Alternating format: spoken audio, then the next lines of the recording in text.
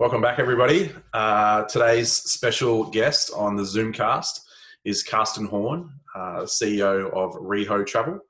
Karsten's been in the industry and with REHO Travel for a number of years, and I'm sure plenty of people have heard the name or know Karsten really well. But for those out there that don't, Karsten, if you wouldn't mind just giving us a little bit of your backstory, a bit of the journey as to how REHO came about, and also what REHO is about as a business and what you guys do and sort of your purpose and how you guys operate in a slightly different way to possibly some of the other parts of the industry. If you could put all that into one go, that would be great. I'll have a crack. Thank you, Josh. And so it all started for me when I was 8 years old. Lived in suburban Melbourne. Dad came home one day and said, your grandmother in Germany is quite ill and we need to get there. And we're like, okay, cool, it's exciting. Go back to Germany, where I was born. And Dad said, the problem is we can't afford the airfares, so we're going to build a boat. And over the following few months, we built quite a large boat inside our lounge room. It was basically a rubber dinghy with a sail and a cabin. And then we took by coach up to Rockhampton and attempted to go from Rockhampton to Germany in this rubber dinghy. For those with a reasonable understanding of geography in Australia, we got as far as Yeppoon, which is about 30 or 40 kilometres for Rockhampton. Eventually, we made the front page of all the national newspapers. We're on television. There was search and rescue. They couldn't find us. The trip was abandoned. And then for the next nearly 3 years, we basically hitchhiked, travelled overland from Australia through to Germany and back again. And one of the interesting parts of the story is that we arrived in Germany the day after my grandmother died. So it was a bit of a futile trip. And I've actually got a young director has written a script, and there's a movie being made about the journey, which hopefully will come out in the next few years. So that's a little bit of background, I guess, how I ended up in the travel industry. How I made the decision to join the travel industry. When I was 17, my parents bought me a one-way ticket to Lima in Peru. And then I backpacked for 6 months around Peru. I was in Bogota for quite a while. Bogota was quite an interesting place in the 80s. And I was there during the Falklands War. So there was quite a bit of tension in South America at the time. And I spent a day in the Pan Am office trying to change my flight back home, and I watched how they worked. They took phone calls. People came in. People wanted to travel. They worked out the connections and paid them money, and they went home. And I thought it's a really easy job because by then, I remember when I was about 12, I could name nearly every country in the world. And I had this competition with my brother where we named, I think I was like 280 airlines that I could name. So I looked at the job and I thought, that's easy. And eventually, a couple of years later, my very first job interview, I got the job as a travel consultant. And that was about 35 years ago. Roll on joining REHO about, I can't even remember, probably 29, 30 years ago. And it's a little bit like that Gillette story. I liked the business so much, I bought the company. And now I've been the sole owner of REHO for over a decade now.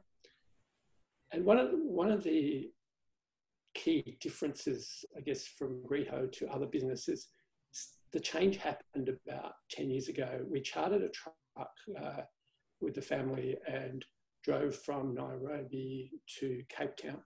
And on January the 1st, we're in a small town called Mzuzu in Malawi. And I met this young guy who sold postcards on the side of the road, and he'd sell the postcards for $1. and he'd sell 4 or 5 postcards a week because not many trucks came through Malawi. It's not like it's Tanzania or Kenya, one of the more popular countries. And we got chatting to him, and he told me that he kept calling me an old man, and this was quite a while ago. And we discovered that the average age where most people die in Malawi is about 34, and we learnt that his father had died at a similar age, and he was there selling postcards to keep the family going. We then exchanged Yahoo addresses. This was when everyone had a Yahoo address back in those days, and then we corresponded over a few months. And in the end, I came up with the idea of, instead of him sitting by the side of the road selling his postcards, he would draw us Christmas cards. And so we came up with the deal where he'd draw us 500 Christmas cards. I'd pay him half the money in advance, half on delivery. He'd get off the side of the road and start going to school. And that eventually turned into him going to school, eventually became a teacher. And then we set up a microfinance bank in Malawi together, which we ran for about 5 years. And then eventually our business became one of the first B Corps in Australia, which was 5 years ago. And B Corps companies that do equally good for business and good for the world. And we had a presentation from a client of mine who was telling me about B Corp. I was sitting in the back of the room. They were telling me all about the principles of it, about how it's good for the socially, good for the environment, good for the community.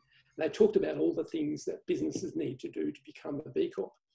And I just went, you mean there's a stamp for the things we do, the things that we naturally do as a business? And so the next day I did the B Corp assessment. You need a minimum of 80 points, and we got 128 points without changing any elements of our business.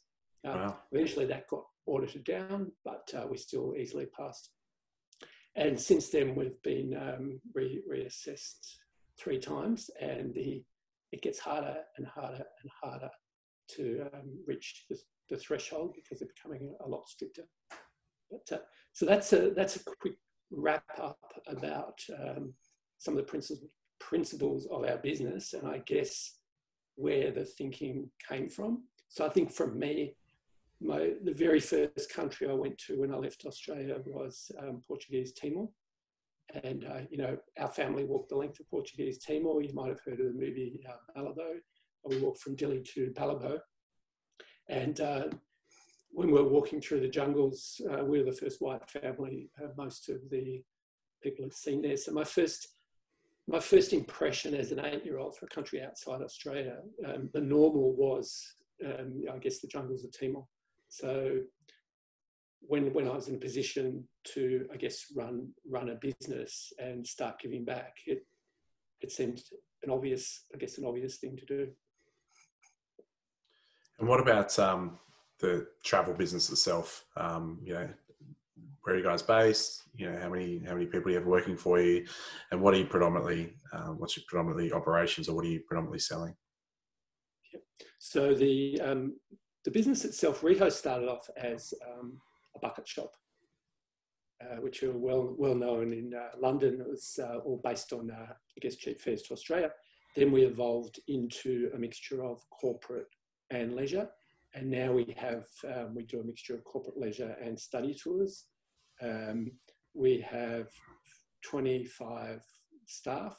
30% of our business is study tours, so we do about 120 study tours around the world for majority or a lot of the key universities in Melbourne, and we also do study tours for other organisations. We have a small leisure division, and then the majority of our business is corporate. And how's business going for you guys at the moment? How have you fared through all of this? What's the current state of play, and what are you doing as far as sort of staffing, JobKeeper, the operation side of things? What does that look like? Yeah, it's pretty tough. The first part of the business to fall over was study tours. Early on in March, there was the indicator that, okay, the universities are not going to be confident in sending their students on study tours. And we thought, okay, well, if that's the worst of it, we can handle that. But then, you know, it all changed within a couple of weeks. So we're down 99.5% in revenue. Last month, we tipped over 100 as a few refunds kicked in. So it's been a really interesting challenge, I guess, for my wife and I as directors to run a business without revenue. That's something that they don't teach you at business school. And so it has been a challenge. We stood down the majority of our team just before JobKeeper, and then, but they're now all back and they're working on JobKeeper. And we've mainly been working on process improvements, training. We've probably got about 50, 60 training sessions scheduled. I think everyone now knows how to use Excel and PowerPoint. Plenty of mindfulness, all that sort of thing, Tramata, tips and tricks, and product and personal development, that sort of thing. So there's been a lot of time doing that. We have you know, drinks on Friday nights, virtual drinks, and we have weekly meetings. And then we've got a core team that are working on process improvements and you know, innovations. And we're currently looking at, assuming the New Zealand bubble comes up, we're looking at pivoting our study tours to New Zealand. So we're doing a lot of research on what existing tours that were all over the world, how they actually could be done in New Zealand, because we feel study tours could take a couple of years to come back, because the universities have been hit really hard with the international students. And so it has been a real challenge. Yeah.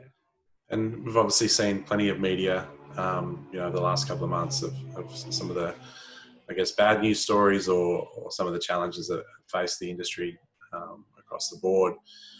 Have you guys got some good news stuff that you can share with us that, you know, maybe in those first few weeks or first month or so, you know, where we can highlight some of those great things that your agents were doing for your customers out there, and you know, I guess we're just trying to get as much of that to the surface as possible. You know, have you got any specific things that you guys know that you did really, really well over that period that perhaps hasn't been, you know, highlighted as much? Yeah, we've been really lucky. We haven't had a single client, although we've had a lot, you know, trying to get refunds, not getting the refunds, all that sort of stuff. We haven't had a single client. We haven't had any of that abuse that we're hearing around the industry. Our clients have all been incredibly understanding. One of the major universities were having a lot of trouble. We mainly do study tours for the universities, so not individual travel, but they were having a lot of trouble getting students back to their home countries. So over a weekend, we set up a quick division called Student Repatriation Services. And it gave an opportunity for a few thousand students to contact us. And we went out of our way to get those students back to their home countries. The numbers weren't in, you know, it wasn't in the hundreds, but definitely a few dozen students that didn't think they could get back. But we worked really hard to get them back with the support of the university. So that was great. But yeah, overall, it's been, there hasn't been really anything negative from the customer point of view. I've been working on a series of videos to keep things fun and positive, to share not only amongst the industry, but amongst our client base, both so they can see a little bit more inside, you know, I guess the people behind the business. There was the first one, I gave them a tour of our house. We changed our brand as an April Fool's joke to REHO with the tagline, "Just like you, we're not going anywhere." And it was supposed to be an April Fool's joke, but the feedback we had from clients was so positive, we actually registered the name. And so we've been operating the business as REHO, just like you, we're not going anywhere. And then we created a video which has gone viral, based on 20 friends in 20 countries who are all saying, just like you, we're not going anywhere.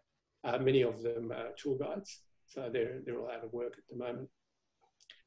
And so yeah, the video series has been really popular, and I guess it's kept people excited about traveling, and it gives our consultants something to share, so they can write to their clients and go, hey, how are things going? Oh, by the way, boss just created this video, you might like to check it out. And so yeah, we've just been sort of keeping the vibe. Bit of pressure on me now, because the expectation is that I'm going to produce something really good. And initially it was fun because I didn't know how to edit. I thought I'll try and learn how to edit, just, you know, educate myself a little bit. And yeah, the standard keeps going up and the expectation goes up. So that's probably the one. Yeah, you ask about what have you been doing in isolation. My team have been working part-time, but my wife and I have been working 5 days a week, 8 hours a day.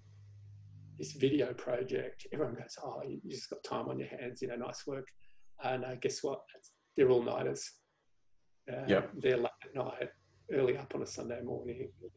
Yeah, so it hasn't really interfered with the day-to-day, because we are really busy.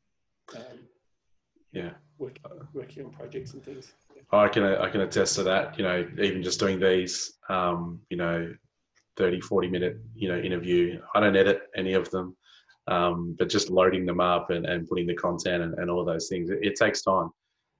So I absolutely get it. Look, I'm curious to hear your thoughts around why, you know, obviously you've done a lot of good work in creating really great engagement and connection with your customers at the moment, the videos and so forth, but surely the reason why you have had such good, I guess, feedback and not had that, you know, the abuse or, you know, those aggressive customers or those quite challenging conversations as maybe some others out there have been. What would you put that down to, that, you know, it's such a large business that you run, that you can, you know, go through something like this and not really have a lot of that, you know, those challenges that maybe a lot of the other industry has seen? I think there's a couple of things.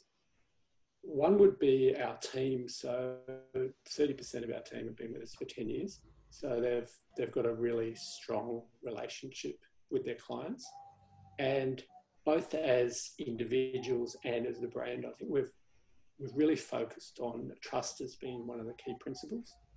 And so yeah, being very, very open and honest with our clients over, not just during this period, but over, I guess, the last 10, 15, 20 years.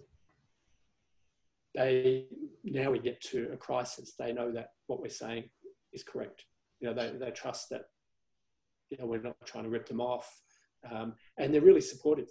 We had one booking. It was about a $70,000 cruise, and you imagine the commission recall on that one. And the consultant wrote to the client, explained the whole thing, and the client said, "Oh, how much commission would you have made?" And she opened, you know, even gave her the screen print from Timor. And the client said, "Well, you can charge me that as a cancellation fee." So you can imagine, you know, that was probably like 10 grand or something like that. So that was a really good news story, and I'd like that to have happened with every booking. But to me, I'd say it's the trust we've built up in our brand over you know, quite a number of times. And one of the advantages, I guess, of being a B Corp is it does actually develop trust, because if people look at B Corps, not just our business, but other B Corps, you know, so let's say a brand like Patagonia, there's this assumption that the product you buy has been made ethically. You know that, you know, the environment's been considered, the community's been considered, all of those factors. So you just go into that shop, you might pay a little bit of a higher price for the product, but it just makes the whole process a lot smoother, I guess. And I guess, yeah, less explaining, because they go, well, if you've achieved a B Corp status, you must be doing a lot of things right. Yeah, and I guess on that, moving forward, you know, we've had lots of discussions on these chats with people around transparency and trust and you know, honesty and all of those things. But also we've discussed a lot around that, you know, the conscientious side of travel and understanding that by not traveling, you know, the dolphins came back to the canals in Venice and the Himalayas became open to some of those Indian cities, and, you know, all of those things that we've seen all over, you know, the social medias and so forth. We all feel, and I feel personally, that people are going to be very conscious about their decision making, you know, to want to get back out there and travel again, and understanding their footprint and what it does mean to the world for them to, you know, participate in their passion and their hobby of exploring the world. How much do you think that things like B Corp and that's type of, I guess, value or values, you know, are needed to make sure that, you know, we're providing, you know, the confidence with our customers that they are dealing with people that have that same mindset or same value towards how we treat the earth moving forward. I think the level of consciousness in the last few months is going to make a difference. Like, people are starting to understand a little bit more. Even the you know, the simple one of that incredible image of being able to see the Himalayas from Kathmandu, that's unheard of. I was there actually 4 years ago exactly today. I'm up on Facebook, and I cannot even imagine that you couldn't see Kathmandu when we were mountain biking, you know, 10 kilometres out of Kathmandu. Couldn't see Kathmandu from the smog. So yeah, it's pretty incredible. I think certainly people are going to start travelling much smaller numbers, and that will be both from the sustainability side of the view and potentially from the health side of view too. You know, they're like, well, maybe a little bit uncomfortable with getting on a coach with 40 people or on a cruise ship with a few hundred people.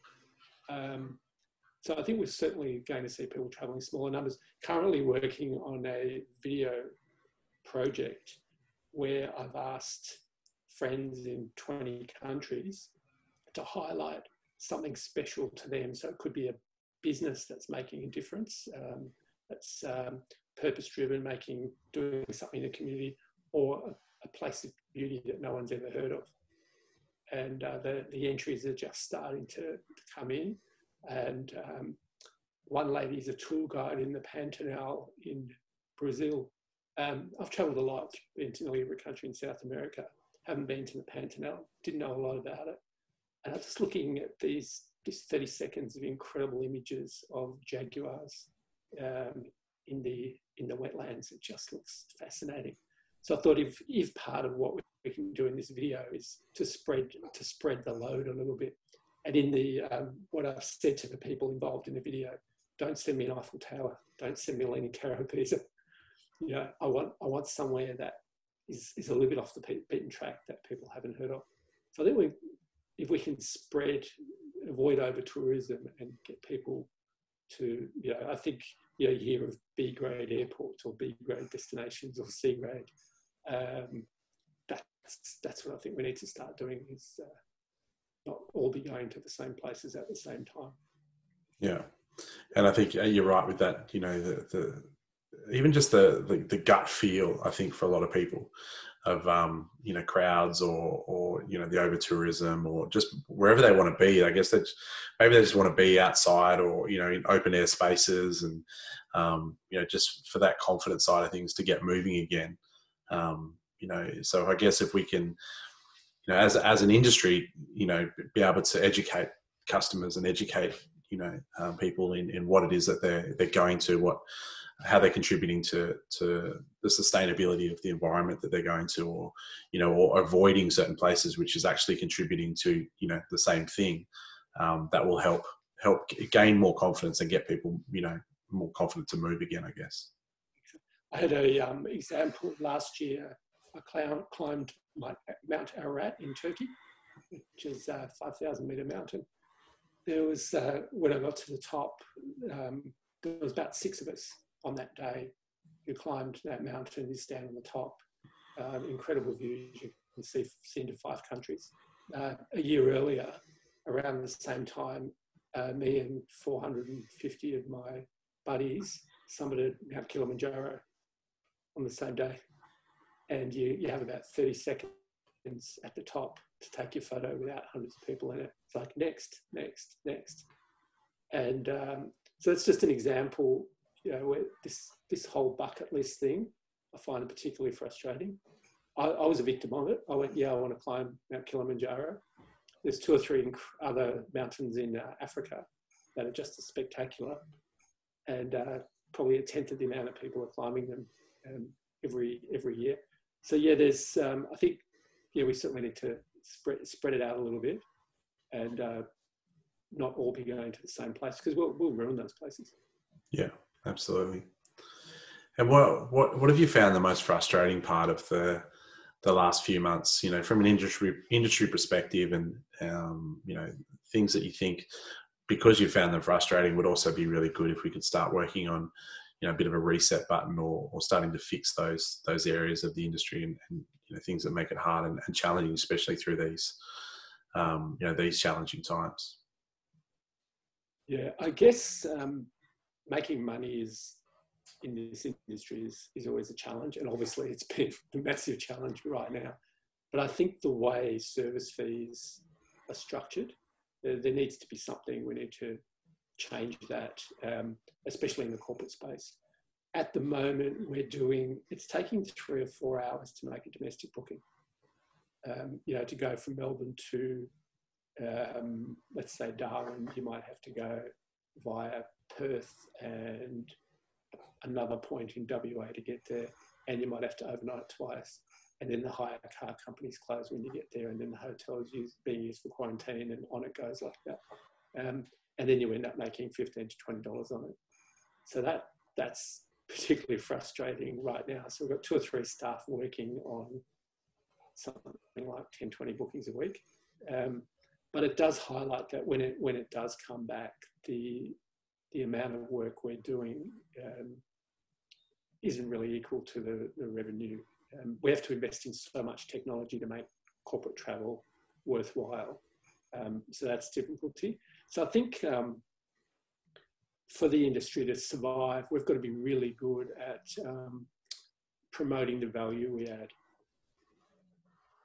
I think, that's the key. And also, we need the consumer to understand that we represent them. So in the retail or corporate travel space, we're actually representing the consumer, not the supplier. I think we're all put in one side of the airlines and the suppliers and the hotels, but no, we should be on the customer side. We're one of them, and we're there representing them, working for them to link them up with the end product. We generally we seem to be mixed up with the end product. And if we can really stand out in that space and say, no, we're here to look after the consumer, then hopefully we'll get more credibility. Think of a company like Choice. Someone like Choice is seen as, they've positioned themselves as they're there to, you want to buy a product, you go to Choice, you read all the ratings, and then you move on from there. Maybe the travel agents could be more in that space to assist the consumer, be the experts in between. So to me, I think that's what the future could look like. So I guess kind of like not TripAdvisor. We don't necessarily want to promoting that side of things, but like an aggregator type. Being that person that deciphers the noise clearly for a customer to make the right decision. Yeah, and I think our experience, especially in traveling, most travel consultants have been to a lot of these places. As people are traveling in smaller numbers and going to different places, there's going to be less. Sure, there's heaps of stuff online, but what's real news, what's fake news, what's credible. But to sit down in front of someone who has been to this small island, that you catch this ferry, do this and do that, and actually say, yeah, when you get there, it is really cool, as against what the website says. that's going to be a huge value, because less and less people would have been to those particular places. So that knowledge, the stuff you can only find through actually traveling, has going to become more and more important. But we need to convince the consumer that is important. Yeah, and that's going to change. And I guess that kind of works from both sides, is making sure that, you know, the suppliers and the destination tourism bodies and so forth really see the value of travel agents, you know, and how they can actually promote the product. And you know, we talked about this with the agent influence guys the other day, you know, really seeing that, you know, that expertise coming from firsthand experience as a really key factor to be able to have those great, honest, transparent conversations with customers about what they're actually going to experience when they get there, and what it's like to be there, and what it's like to walk through the markets, and how to do certain things, to be able to match that customer with that agent that's been able to experience that. But at the same time, giving agents as many opportunities as possible to get that first-hand experience, I think is really key, and seeing the benefit of what that can provide for a supplier, to invest a little bit of that, you know, marketing spend on an actual physical person who can actually then tell the story and share that story with their customers, with their database. And I think the key, if you look at the REHO website, there's about 120 stories on there. Most of them, there's a lot of good ones, most of them pretty average. Traditional consultant goes on education, goes on a holiday, writes up 1,500 words, takes a few photos in the iPhone, you upload it, there it is on the website. And I guess agents and influence is a good segue to that, because it's going to be more and more important. If you're something that's sent on an educational now, they've got the supplier needs to get a return on investment. So we all need to be much more skilled in taking photos and telling the story. Because if we're going to be, they won't have the budgets in the future, or they'll have the choice. They'll have a choice to put the budget into sending a film crew over there, or why not send a whole bunch of travel agents who can make their own content? The consumer's more open to honest, maybe not incredibly high quality content that they might have got from Getaway, or say Hello World TV or something like that in the past. But the future, a whole lot of travel agents make their own content, put it up on the website and share it. So, you know, maybe that could be, it's a good way to reduce the costs and also expand the knowledge of the consultants. Yeah, you can't book a holiday with Katrina Roundtree. No, that's right. You know, and as much as, you know, it's great to see those shows, and that's been, I guess, the common way for a lot of people to get their inspiration, you know, of where to travel to and what to do.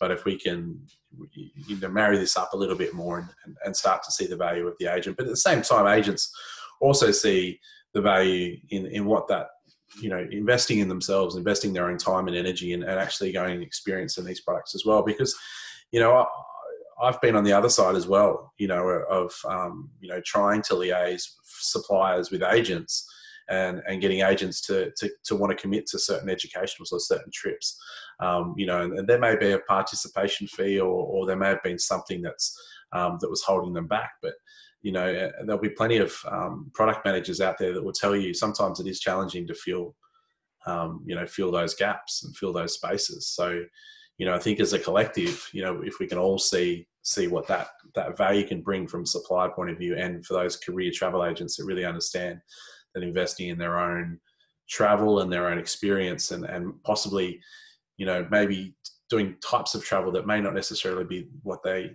love to do, but really seeing the benefit that, you know, is going to bring to their business and to themselves moving forward. Yeah, I think I'd like to see the end of the famils that are basically cocktails, palm trees. You know, it's all about the thread count of the sheet.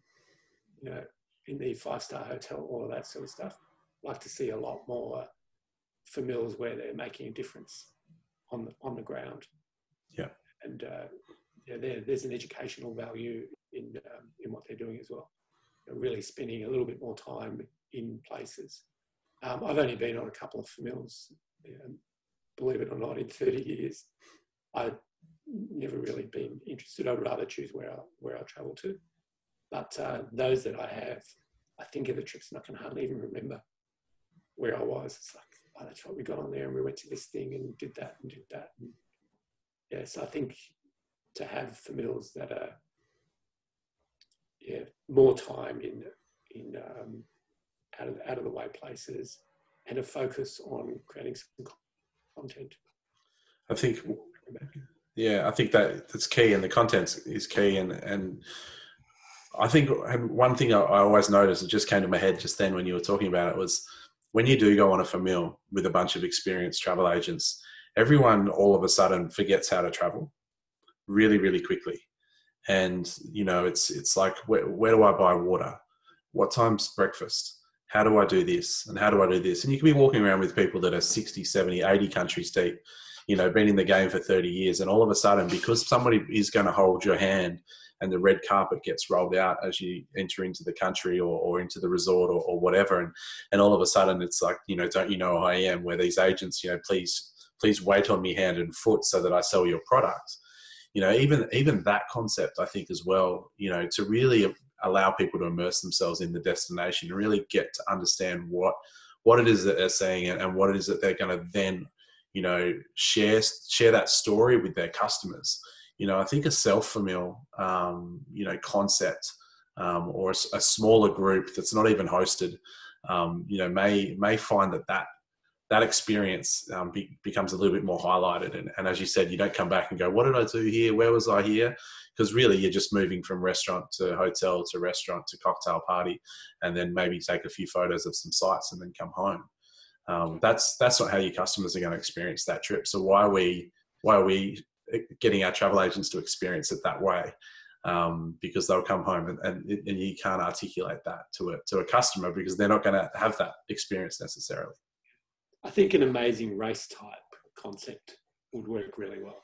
Yeah. We have a number of clues that are really, set up so you're experiencing, either you're giving back or you're experiencing something a little bit different. Yeah. And, reporting back on that, and I think is probably the way to go to get them out of their comfort zone. Because when you go on a famil and there's the coach and there's the guy with the name and it all just goes along and you get the cocktail and everything smoothly works. That's not the reality. The reality is you get out of the plane, you've been down the back, you've flown for 24 hours, you walk out, it's minus 20 degrees, you're wearing a t-shirt and you can't find a taxi and you've lost your luggage. That's the reality. Yeah. And that's what a lot of our customers are seeing, but we're not seeing that on famils. Yeah. So, we need to sort of find something somewhere in between. It's almost, a famil with six agents on it. We should have a lucky dip and make sure at least one person loses their luggage, so we can at least go through the process of what it looks like to lose your luggage in Kathmandu airport or something like that. Yeah, that's exactly right. And look, obviously moving forward with the business and what you guys are working on at the moment, I know you're very, I guess, you'd like to set goals and you like to, to know what's next. What are you guys working on at the moment, and how are you going through that process, and what does that look like for maybe the agents out there that are kind of maybe not knowing what they could, should be doing next or what they could be focusing on? What are you doing right now that's taking you towards where you want it to be? So in our leisure space is a little bit in a hibernation at the moment. Corporate is all about process improvements, just trying to take a step out of every single process. Study tours where really look, because we were getting to the stage of running 120 study tours, we're starting to need some pretty good automation even in that process. So we're working through looking at the customer journey, and because so many of our processes are our own processes. And I've now challenged the teams to actually flip it the other way, look at what it looks like from the customer, and see if there's any gaps. So that's something we're working on at the moment. We're also looking. My feeling is, by the time it all comes back, half my team are going to work from wanting to work a percentage of time at home. And so we're in a beautiful office, stunning office, fantastic for meeting clients, great place to work. So we're working on a concept called the original April Fool's joke, REHO, where we're going to rehome consultants that potentially they might have been running an agency and decide, look, it's too hard to run their own agency right now. They might have 2 or 3 consultants. They may be in that semi-retirement phase, and or the agency they're working for is closed down, but they've got a good book of clients. Now, they might have been the traditional ones that would work from home and work as commission consultants, but they've now experienced that for a few months, and they've gone, no, it's not for me. I'm a people person. I need to be in an office. I need to be meeting people. So the concept will be rehoming consultants in a fantastic environment. So we might end up with this weird thing where the majority of our team are at home and the office is actually filled with commission consultants. So that's going to be interesting from a cultural mix. But what it will do, it will guarantee us some revenue without the expense associated, because we've already got the things. We've got the rent, we've got the processes, we've got the systems. So we feel over 30 years, it's not just the brand and the culture we've created. We do have a lot of really good systems and processes where we just know what to do. So being able to provide that for some of these consultants and a really nice place to work. So that's what it may look at coming out of this early in the new year. And we're looking at rehoming small travel management companies as well, because many of them have these one-off expenses. It might be a dashboard, it could be Shimada, it could be robotics, all these sorts of things where it works well if you've got 10 or 15 or 20 in your team. But if you're only a small business, add rent to that, you're continuously chasing. So if we can rehome them, again, in a great professional environment with our systems, templates and processes, do a commission split, they can still run their own brand. So again, we may be looking at rehoming corporate businesses as well. So that's what we're looking at in the future, because we don't see it recovering at least for 12 months. And our lease is 2 or 3 years. So we've got to make the best of the office. And why not use it to create a great environment for other people to work in? Yeah. And on a lighter note, have you got a bit of travel plan for yourself when you can, when the borders open? What are you attempting to get to, or what have you got planned if it allows you? Yeah, I managed to qualify for the New York Marathon, which is not qualify, but I managed to get in, and it's really hard. It's really hard to get that golden ticket, and that's on the 1st of November. The reality is that's probably not going to happen. I'm really hoping the race is deferred till next year, because then I'll still have the ticket to get in. I've got no appetite at all to go to America at the moment. But I've also booked myself to Queenstown later in November for the Queenstown Marathon as a backup. So realistically, the next trip will be to Queenstown for the marathon. And we also have a trip planned to Svalbard in July next year. We were planning to do it this year, but there's only 12 kayaks on the ship, and we wanted to be in the kayak squad. And so we deferred it this year till next year, which sort of worked out pretty well. And so that's the next, I guess, big trip is 10 days circumnavigating Svalbard and going out kayaking every day. Awesome. How many marathons have you done? 4. Wow. Yeah. That's four more than I have done and will ever do, which is well done. Yeah. 3 or 4 years ago, I would never have imagined. I only started running, I think, when I was 50. So, I never imagined I never ran more than 5 kilometres. I never imagined I could run a marathon. And just one by one, you just sort of knock off a 10K, and then you stretch to a half marathon. And on it goes from there. But last year I was very lucky to get to Berlin for the Berlin Marathon. And that was the most incredible experience. The 40,000 runners, hundreds of thousands of people lining the streets. It's incredible. Awesome. Karsten, you've given us a huge amount of value today, and look, we really appreciate you taking the time on a public holiday down there in sunny Melbourne. Do you have any people or friends that you think would also add some value to the group and would be happy to share their story that you might want to nominate for one of these Zoom casts? Yeah, I think Peter Hosper from the Travel Authority would be pretty good value. Peter's got a lot of experience and he knows, which is a bit of a play on the tagline of his business. And also Richard Van Kampen from Orbit Travel in Perth.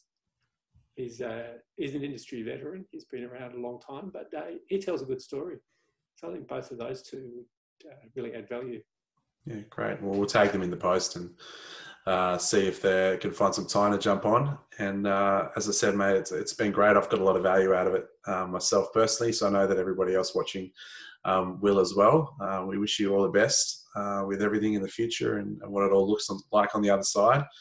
And yeah, look forward to catching up and meeting face to face one day, hopefully. Yeah, it'd be good. I'd love to. I had my first smashed avocado for a long time yesterday. So yeah, I'll definitely shout you one when we catch up for real. Yeah, sounds good. All right, Karsten. Thanks so much for your time, mate, and we'll talk soon. Thanks, John. Cheers. Bye. Bye.